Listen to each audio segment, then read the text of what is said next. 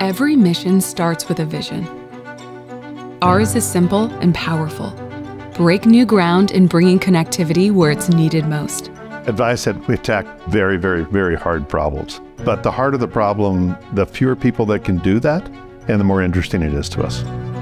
The story of ViaSat as a whole is a great story. We enable connectivity. We say connecting the world, but that has a number of different meanings depending upon the type of customer you are. From an end user like you or me sitting at home needing connectivity to do our homework, or to the connected passenger in an aircraft, to the Vice President, the President of the United States. Our government customers are global customers. They go wherever they're needed, and they want to have the same type of capabilities everywhere they go. For over 35 years, we've worked tirelessly to get to where we are today, creating satellites with greater capacity to carry more data and handle higher speeds. We've heard a lot of people say it's impossible to do what they're talking about doing at ViaSat. You know, a terabit satellite, it's not going to happen. And so I'm really excited to say that's not true. In just a few minutes, we will launch the world's highest capacity single satellite into geostationary orbit. With this launch day, we are entering the ViaSat-3 era. We have our first one going up over the Americas.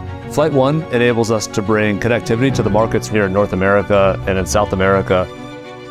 Well, the exciting part of ViaSat-3 is the fact that it's not just one satellite. By deploying 3 ViaSat-3s, we will have a near global network that can provide services to virtually the entire Earth. One of the features you'll notice is the very large solar arrays. These enable us to generate well over 25 plus kilowatts of electrical power on orbit. That allows us to generate huge amounts of capacity that is then usable on the ground. The enormous capacity of ViaSat-3 isn't worth nearly as much if that capacity is stranded in areas where there's no demand. Most of the people in the world only live in a very small fraction of the Earth. Yet we still want to be able to connect those people when they move from place to place. ViaSat-3 is designed to move our capacity to where the demand is.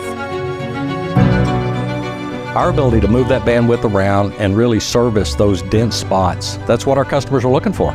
It's not just evolving, it's really like a revolution, making these big leaps in technology, and that's cool.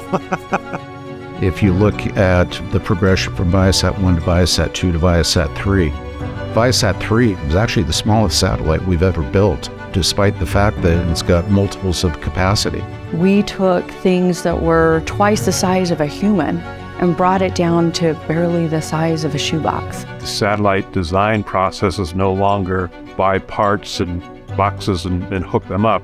What we wanted was to invest in technology that can really scale. It's not just a new satellite design, it's a new way to build satellites.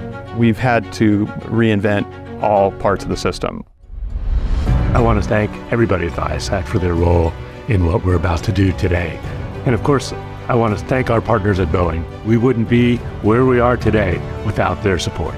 Many of us have spent several years working on this ViaSat-3 Flight 1 America's satellite. Today is the day.